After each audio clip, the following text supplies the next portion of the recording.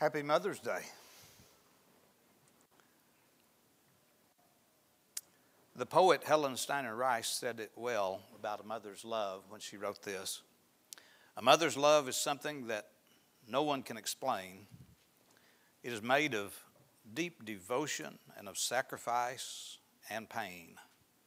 It is endless and unselfish and enduring, come what may. For nothing can destroy it or take that love away. It is patient and forgiving when all others are forsaking, and it never fails or falters, even though the heart is breaking.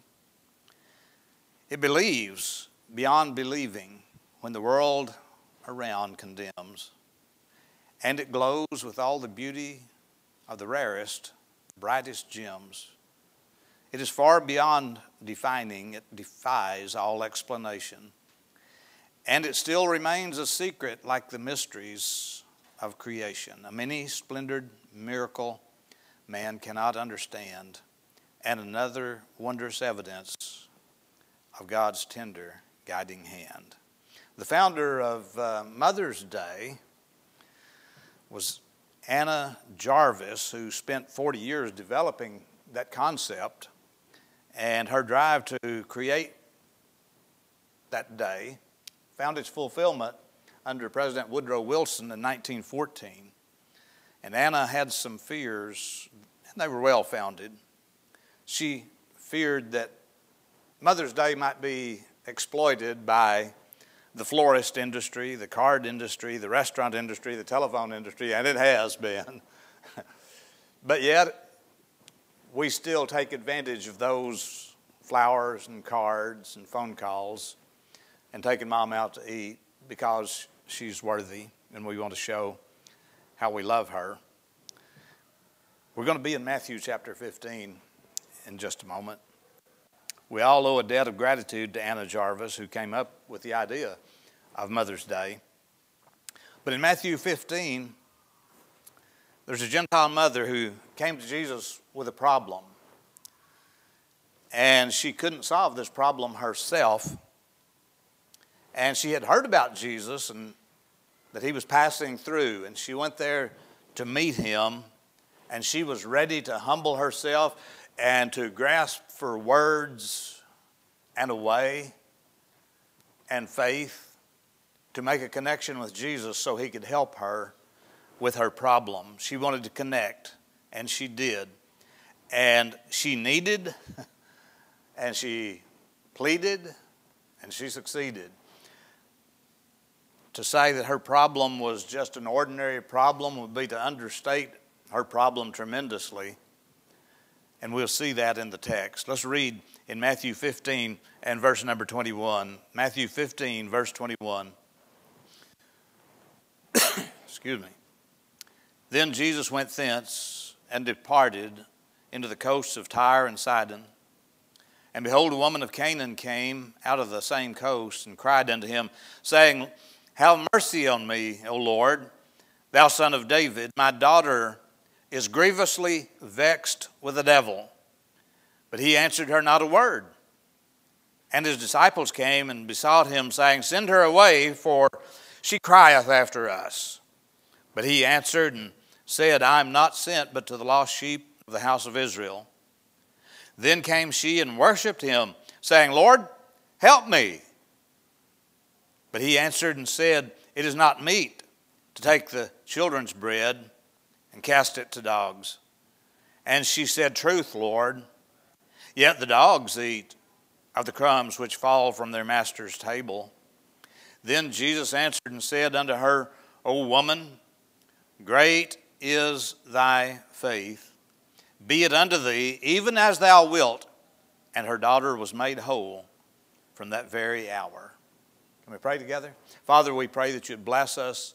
Help us to learn from this lady, this mother who came to Jesus with a very great problem. And Lord, help us to see some truths that would be beneficial in our own lives today. And we'll give you the honor and the glory and the praise for it all. In Jesus' name we pray. Amen. And we read in our text about a very interesting and unique mother. And her her motherhood, her plight, and even problems, every mother can relate to. We have problems, don't we, people? Mothers have problems. As wonderful and as great as mothers are, they're like everybody else. They have problems.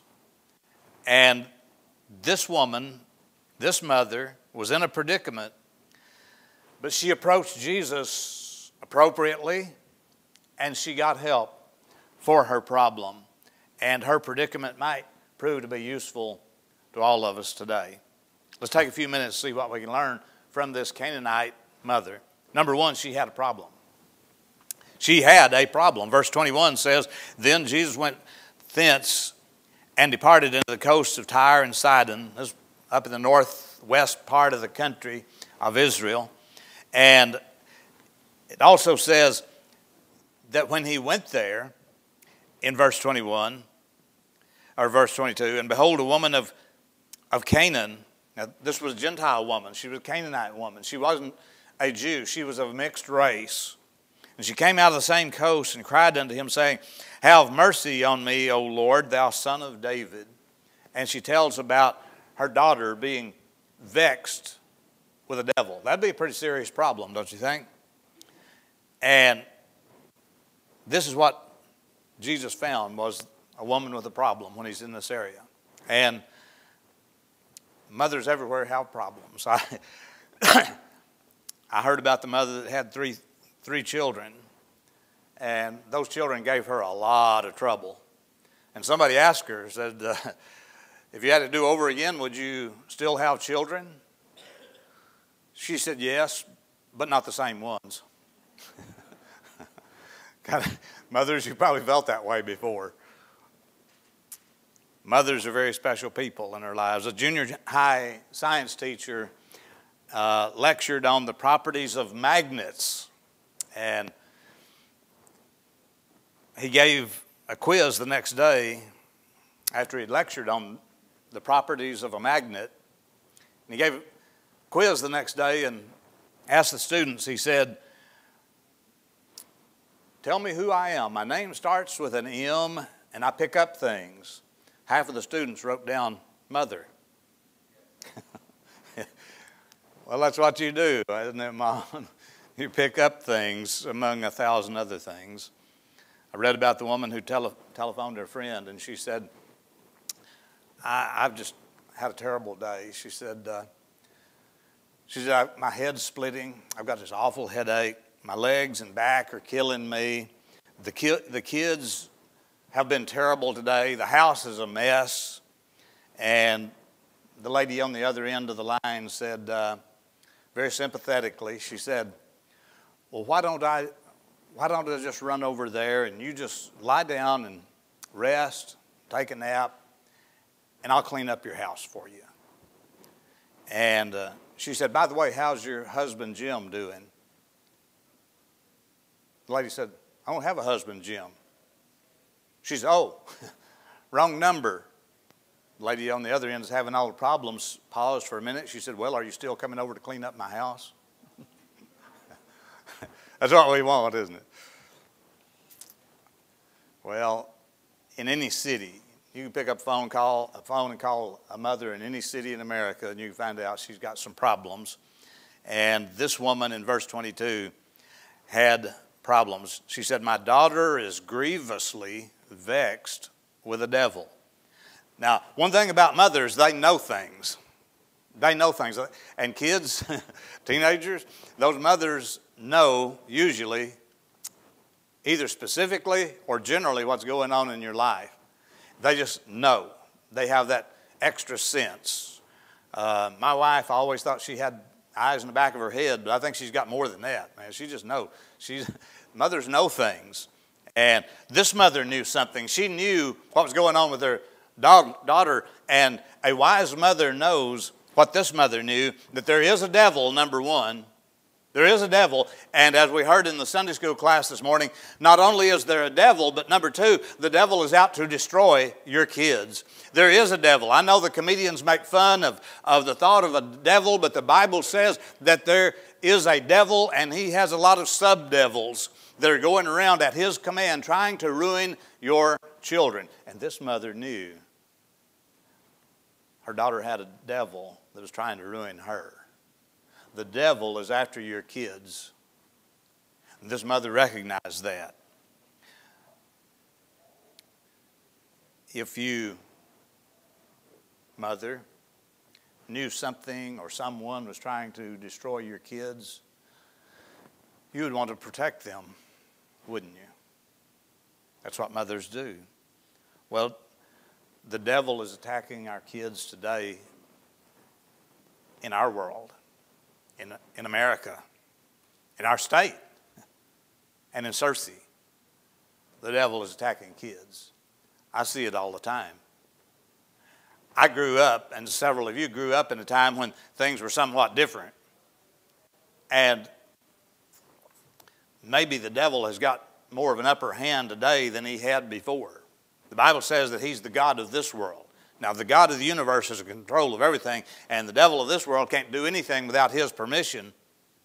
But there is a devil who is running loose, and he wants to destroy your kids. That's why he will get your kids involved in immorality. He'll get your kids involved in substance abuse. He'll get your kids involved in being just aloof from the family. Listen, mothers, when we let our kids become aloof and they don't realize that they belong to a family unit, we've heard the saying from the liberals that it takes a village to raise a child. Well, we don't believe it takes a... We kind of do believe it takes a village, but we believe that village is very small, and it's called a family. And the family is what raises the child. And that child ought to grow up thinking that I'm part of this family. That's why you give them chores, and that's why you pray with them, and that's why you see that they're protected from the evils of this world. That's what mothers do. I have a rose bush at home. When we moved there 20-some-odd years ago, there was this beautiful wild rose. It has little pink roses about that big. And we admired it every spring. We'd see those blossoms. And then somehow it was in a fence row, and the privet hedges and the briars had grown up in that fence row. And for the last couple of years, we haven't seen those roses. I told my wife, I said, I wonder if that rose bush is still alive. She said, well, it probably is, but it's grown up where we can't see it. Well, this back in the winter when everything's kind of died down, I went down and took the loppers and trimmed out a bunch of those briars and privet hedges. And now those pretty blossoms are showing this spring. The devil is like a thorn in your flesh. The devil is like a briar. And when the devil has his way without mom and dad protecting that child, the devil will put the briars up all around the beautiful rose that is your daughter or your son.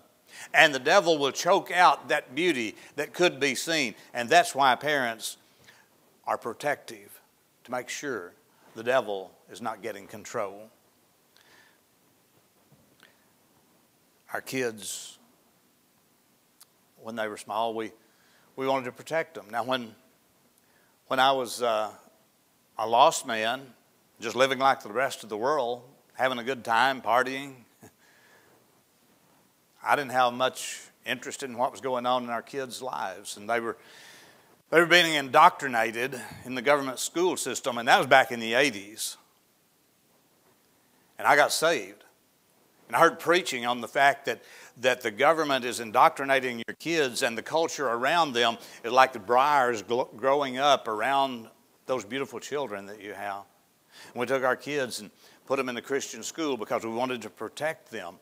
And my wife was behind me 100%. She said, that's what we need to do. And so we put them in a Christian school. Do you think the government's indoctrination system has gotten any better in the last 40 years? I don't think so either. And I admire all those mothers who have the guts, the stamina, the wherewithal to homeschool those kids or put them in a Christian school where they don't get indoctrinated and the briars of the devil grow up around them. Thank God for those who love their kids. This woman in our text had a problem. And the problems are many. I mean, we could spend the next several hours talking about how many problems kids face today that they didn't face maybe when you and I were teenagers or smaller. They've gotten worse. This woman had a problem, but also she had a plan. Look at verse 22. Behold, a woman of Canaan came out of the same coast and cried unto him, saying, Have mercy on me, O Lord, thou son of David. You know, mothers today, a lot of times mothers don't know. Listen, mothers today a lot of times don't know what to do when they have a problem. They may run to the doctor or to the pharmacist or to the psychologist. And I'm not saying all of those things don't have a place in life, but the first place we ought to run is to the Lord.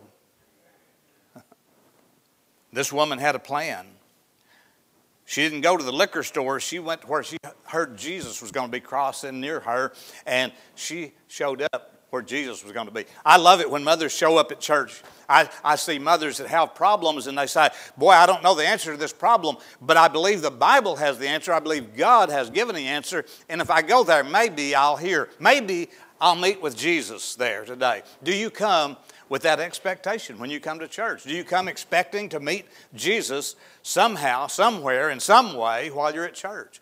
I come to church, I want the Lord to speak to me. I don't come to church to look for something to be offended about. I don't come to church to look for something that I can, or somebody that I can be mad about. I don't come to church just to be social. I don't come to church just because it's Sunday. I come to church because mainly I want to meet with the Lord.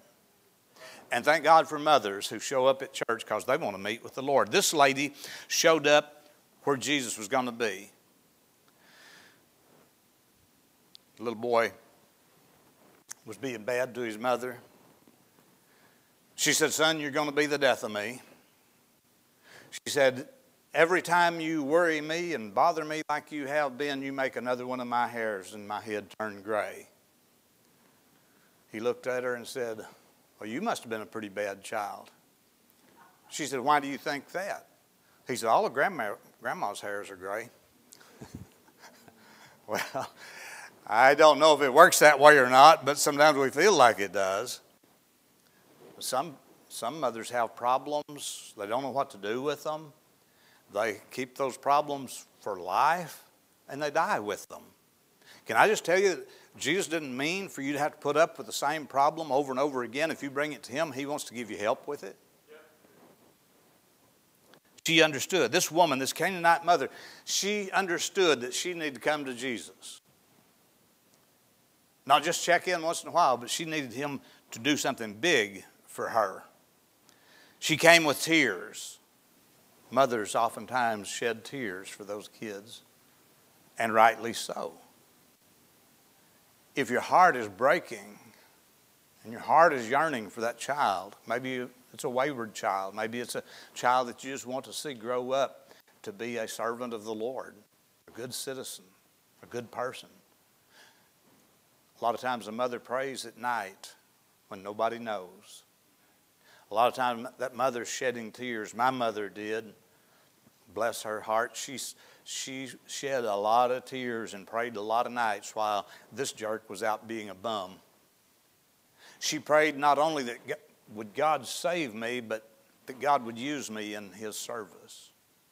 And I'll never forget the day when I surrendered to preach. She was brimming over with joy. She said, son, I knew you was going to get saved because I asked the Lord all the time you were growing up and all the time you were doing all those bad things. I was praying for you, and I knew the Lord was going to save you. And I knew the Lord was going to use you one day because I prayed for you. Mothers pray and they shed tears. This woman came to Jesus shedding tears. She's saying, oh, Lord, have mercy. She was serious. She came in humility. She didn't come saying, Lord, you need to help me because, you know, I did go to church last Sunday. You owe me something. She didn't come to Jesus and say, Lord, I paid my tithe. I gave last week. You owe me something. Well, she didn't come saying that. She didn't say, Lord, I talk about you, so you owe me something. No, she didn't say that. She just come and said, Lord, I've got a problem. My daughter has a devil. Lord, have mercy on me. She didn't come arrogant. She didn't come demanding. She came with tears and pleading and in humility. She came and she essentially was praying to Jesus. She said, Lord, have mercy on me. Unlike so many today, she knew how to come to the Lord. She had a problem, she had a plan, and number 3, she had a provider. She had a provider. She had somebody who could do what she needed to have done. She couldn't solve this problem on her own, but she came to the one who could. She had a provider. Look in verse number 28.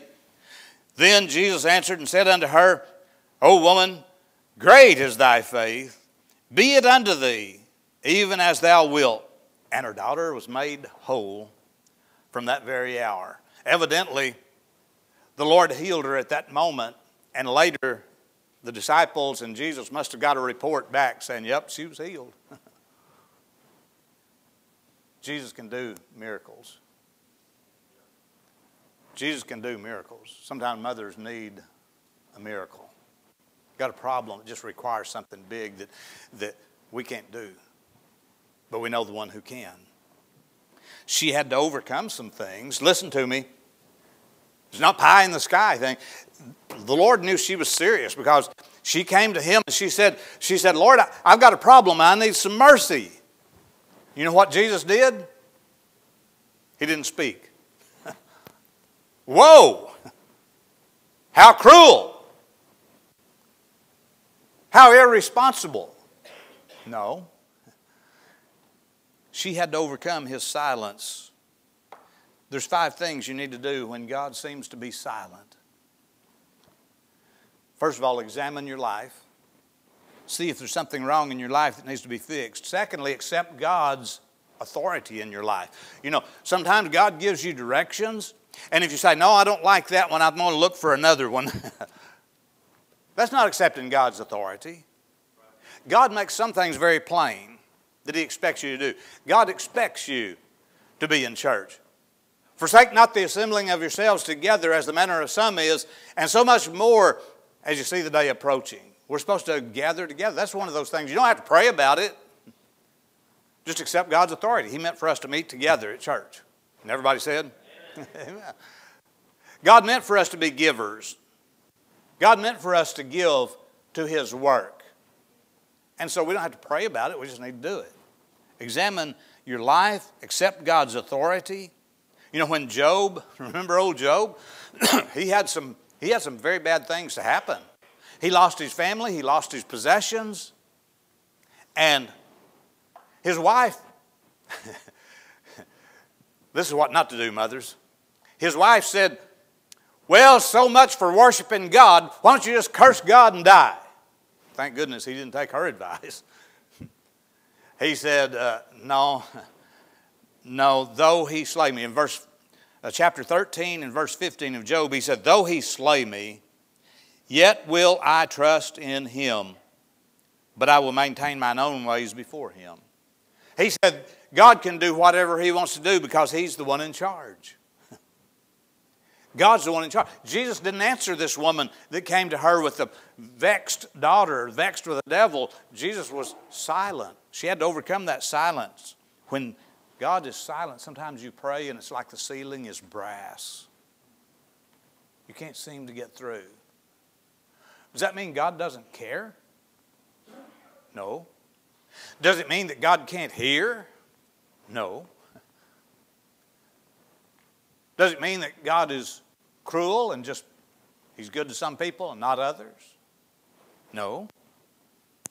What do we do when God is silent? Examine our life, see if everything's right on our end of things. Second, accept God's authority. He may have you ready to take a step that you're not willing to take. And thirdly, listen to what God is saying. Listen for the voice of God. The Bible says that it was a still, small voice that came to Elijah. A still, small voice. Sometimes Listen, we think God ought to thunder out of heaven and give us answers and rain money down out of heaven and work miracles just because we said a quick prayer. When God spoke to Elijah, he spoke in a still, small voice. What's our responsibility? To listen. To listen. Don't do all the talking in your prayer time. Listen sometimes. Because we're asking God for things, we probably need to listen to see if he's saying anything. When God is silent, listen. And then realize that silence can be an intimate experience. Jesus wasn't ignoring her. Jesus wasn't being cruel to her. This brought her closer to him. Sometimes when you don't hear the voice of God, it might be that he's drawing you closer to him. That's what's happening with this woman. We're going to see her have successful answers and solutions to her problem in just a little bit. When Lazarus died, remember, Mary and Martha sent a message to Jesus, come, our brother is sick. He's really sick and he needs you, Lord. What'd the Lord do? Did he just trot over there immediately and heal him? No, what did Jesus do? The Bible says he just stayed where he's at. Lazarus died. See, Jesus was cruel, wasn't he?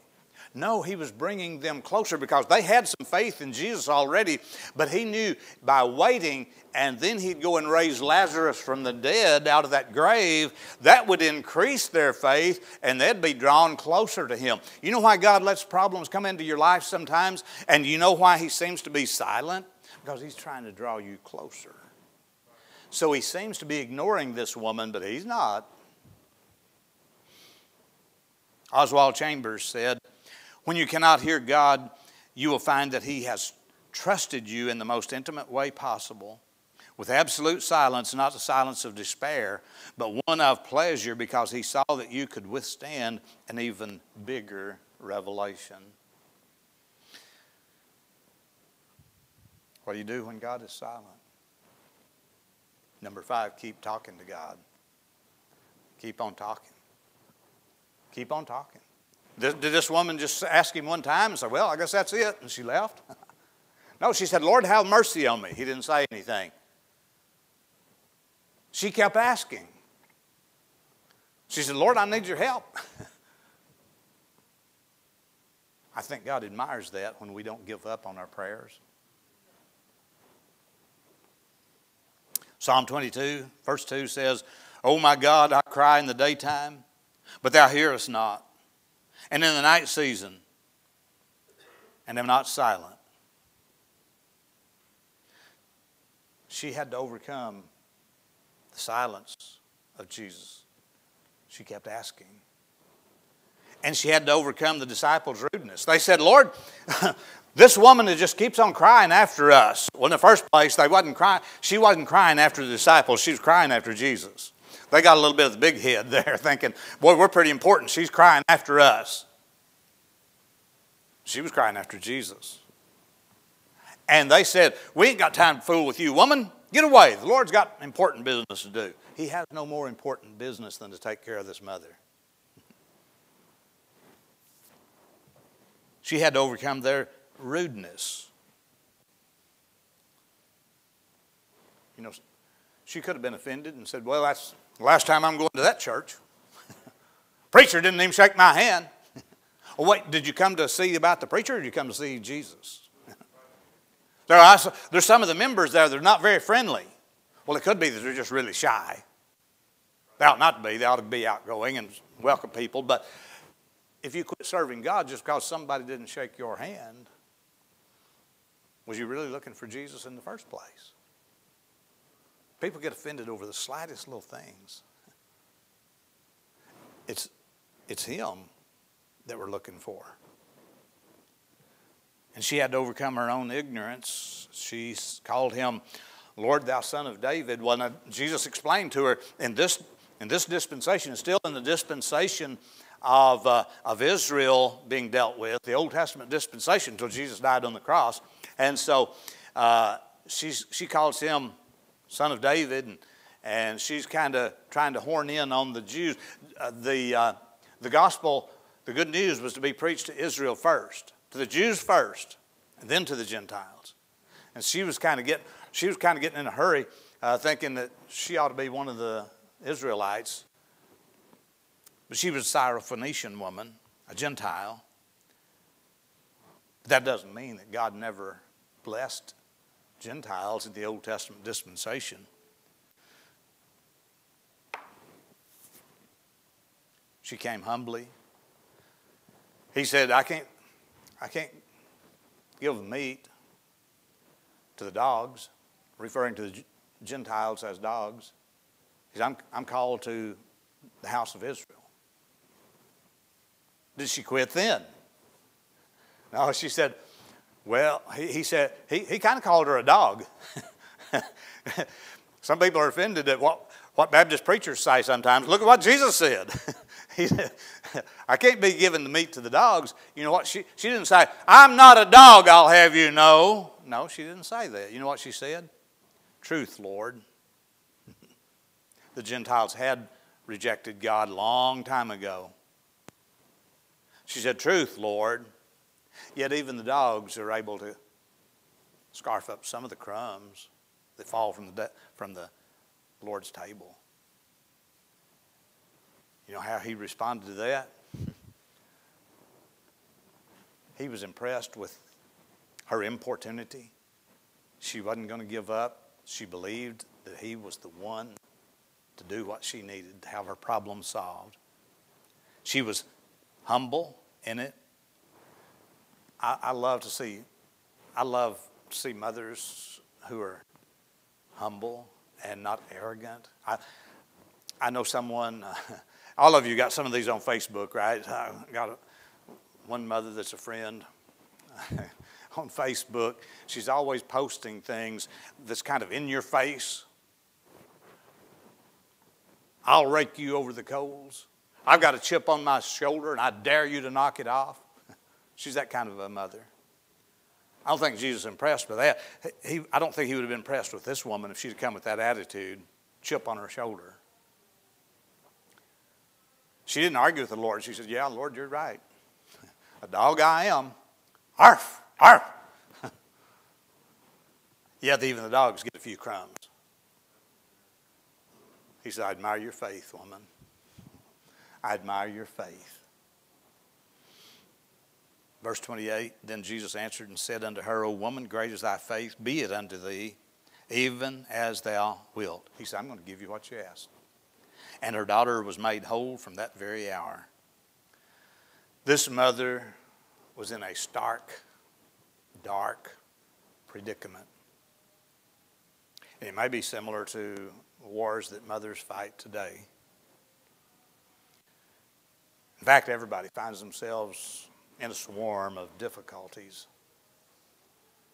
And when we try to fight our way out of those wars on our own without calling on Him, we're fighting a losing battle. Do you need a miracle today? Do you need salvation today? Look, let me pause right here and just address something that I see.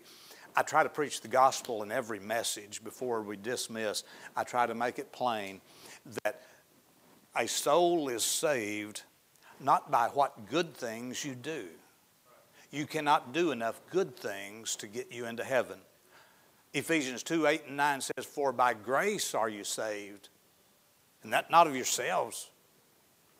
It's a gift of God, not of works, lest any man should boast. See, if we could do enough good things to get to heaven, we wouldn't need Jesus. And God said, I'm not going to let you boast. If you want to get saved, you got to do it my way.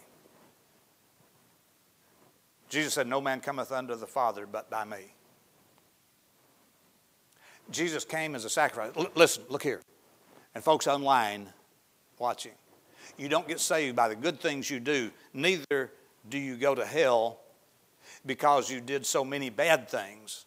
One sin will send you to hell as fast as 1,000 bad things. A sinner is a sinner. Those who have done wrong deserve hell according to the Bible. For all have sinned and come short of the glory of God. There is none that doeth good. No, not one. There are none righteous. Not one. See, everybody's a sinner. And everybody's in the same boat. When you're born with a sinful nature. And because of that sinful nature, you will do things that are wrong. Everybody does. But you don't have to go to hell. Now here's the key. The key to getting into heaven is not giving up the bad things that you are doing, because you could never go back and give up the things you've already done. You're still guilty of those. The only way to be saved is you have to have a substitute. Someone who never sinned. Listen to me. Someone who never sinned, and there's only been one, the Son of God, the Lord Jesus Christ, lived a perfect life, never having sinned one time. He didn't have to die for his own sins. He died for yours and mine. And because he was the perfect Son of God, he became your sacrifice on the cross of Calvary. Because he loved you, he died for you. And you can never say, well, I got saved because I went to the Baptist church. No, that doesn't save anybody. You can never say, listen, you can never say, I got saved because I got in this water. No, sir.